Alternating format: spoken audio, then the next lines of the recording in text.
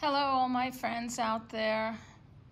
I promised you that I would do a video on cameos, which I've been collecting for a very long time now. And I thought I'd let you in on some of the ways you can tell fine cameos versus modern cameos, and the many different types of cameos that are out there. Most cameos are made in Italy, the ones that are made of shell. They were carved in Italy.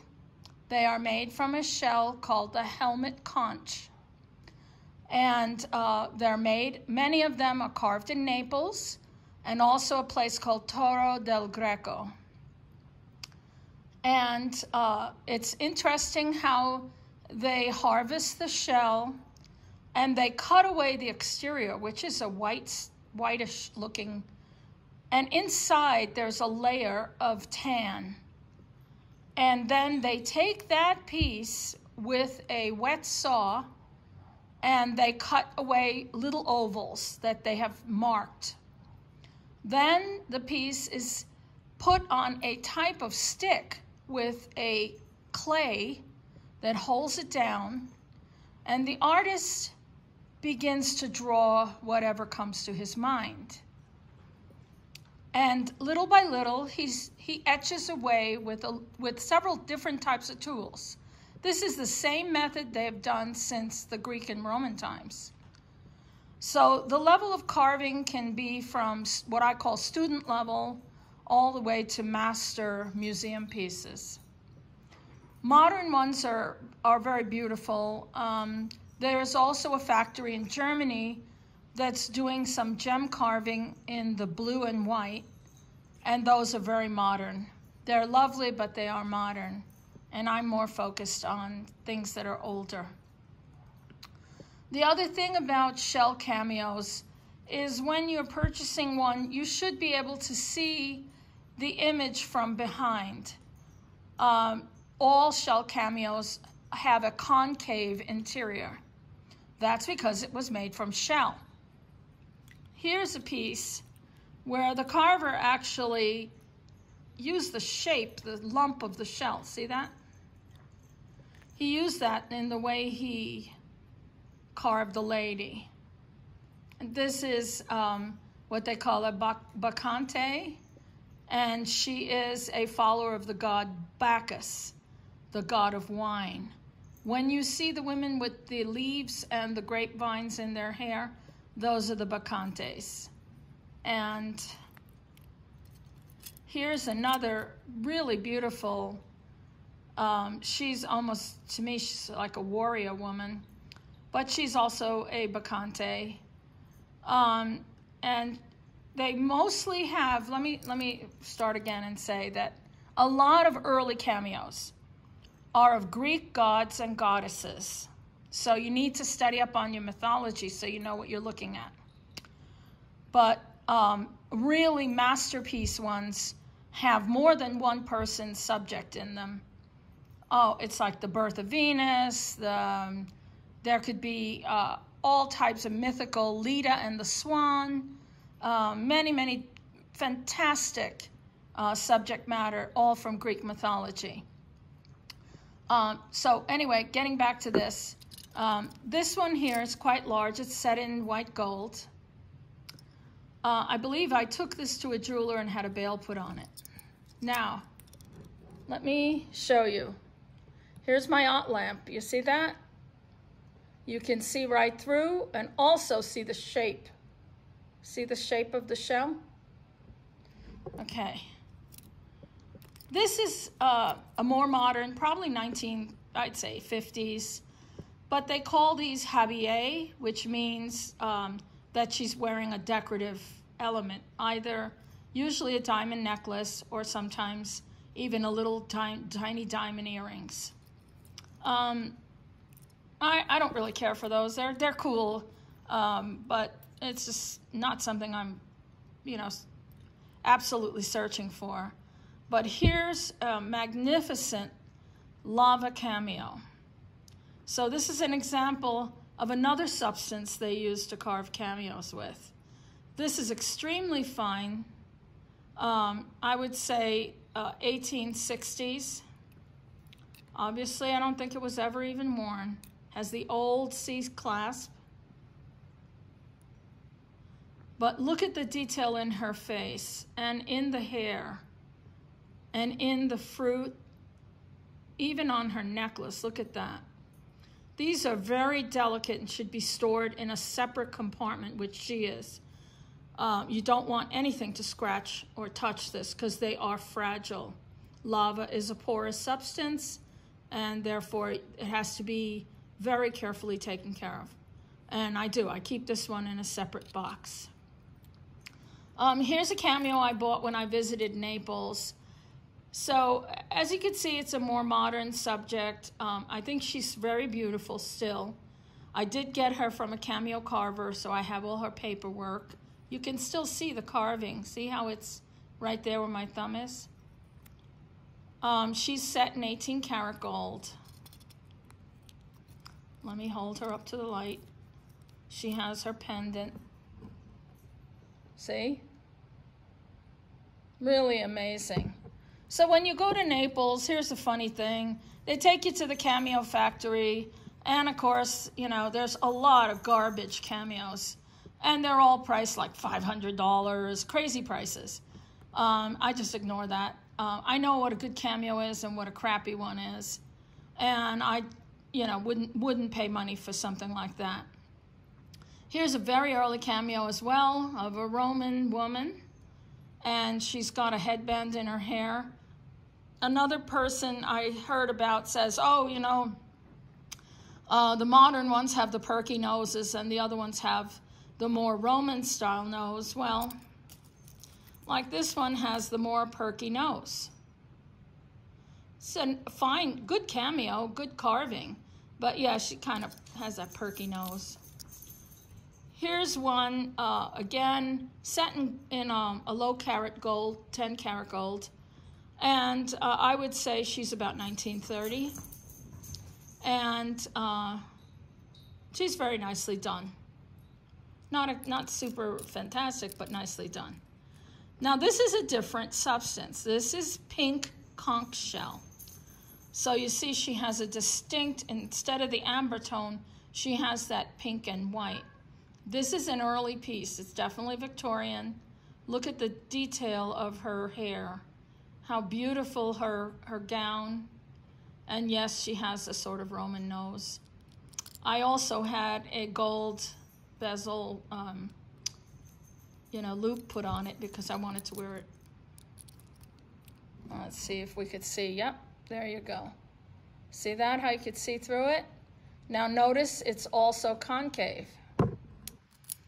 That's set in gold. Here's another substance they later used towards the 30s and 40s. This is a Victorian revival in black glass. I love this necklace. I want to show you the sides are little strawberries. It's absolutely just, I don't know, I just love this piece. Has a book chain necklace style. But look at the little clasp on top. Has the coral. I added that dangle with coral and onyx because it was missing. But one of my favorite pieces. It's Victorian revival. Here's a piece that is in gutta percha, which is like a, or vulcanite, which is an early type of rubber, which could be molded. Again, this is a lady in profile, and it is a locket, so it's very cool. And it's on a old mourning style chain. This Cameo belonged to Olivia de Havilland. I bought this from her estate in Carmel, California. And it is absolutely beautiful. This is the Madonna, or the Virgin Mary. I just love the radiating halo, set in 14 karat gold. Let's see. Let's see. Okay. I'll show you another early cameos. This one is of Psyche, and she is the wife of Cupid, the god of love, and it's absolutely incredibly done. It is in a low-grade gold. I don't care about that, but the cameo carving itself, as you can see, is absolutely amazing. Here is Cupid himself stringing his bow. Another Victorian piece, and look at the beautiful flower arrangement, like fruit and flowers. Just beautifully done. It does have a crack, which is visible right there, but I was able to get it for a very reasonable price, so I didn't care.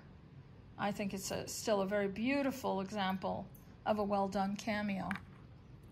Here is a cameo ring set in sterling silver of the god Hermes, or Mercury. You can know that by his winged helmet and by the caduceus behind his shoulder. And I bought this to honor my husband.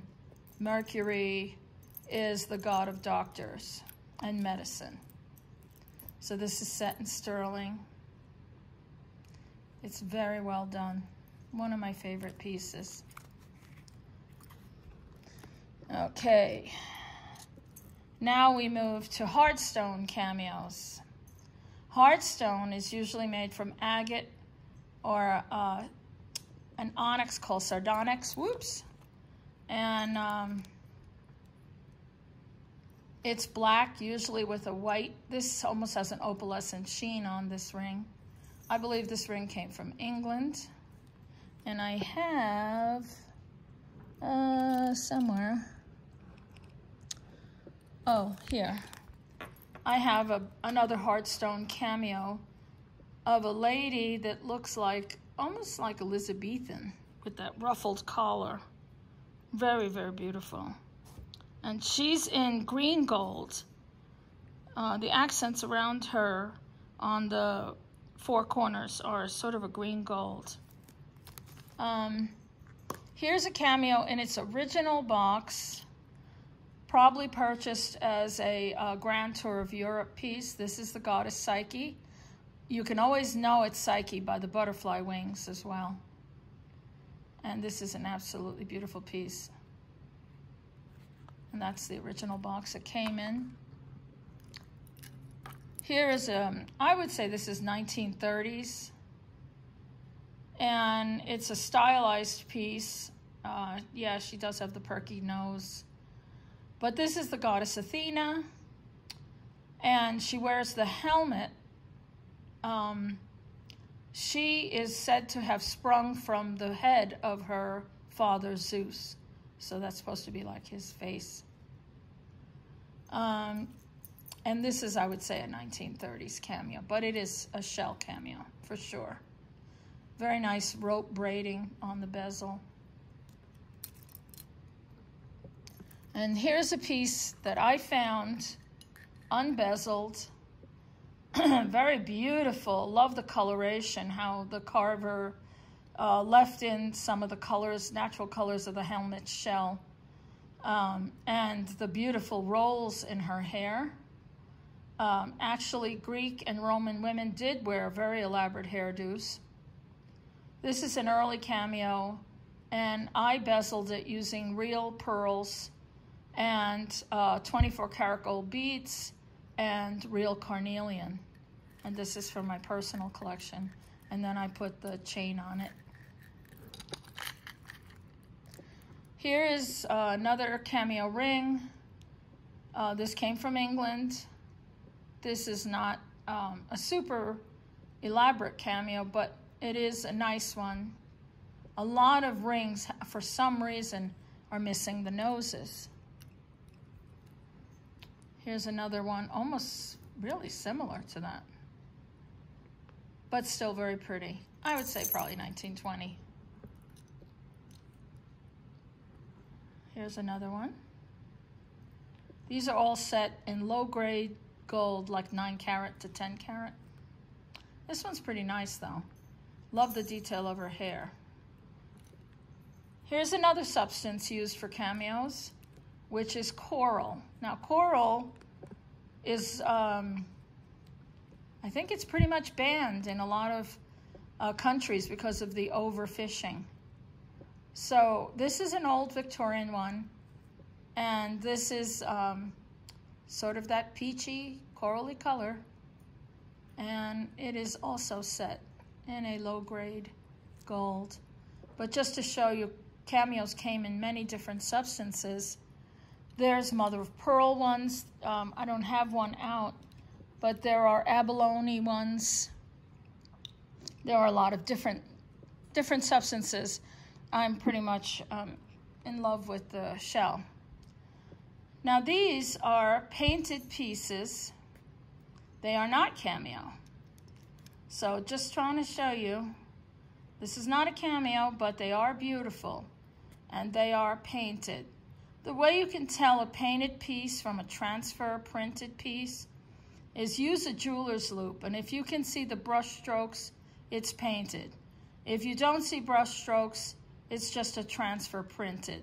A lot of the ladies, lovers in a field, the shepherdess they call it, those are all transfer printed. They were made by the thousands. Anyway, hope you learned something, and hope you enjoyed looking at my collection. I really love cameos, and every day you learn something new. And I hope your collecting experience is enhanced, and I hope you have a great day. Take care. God bless.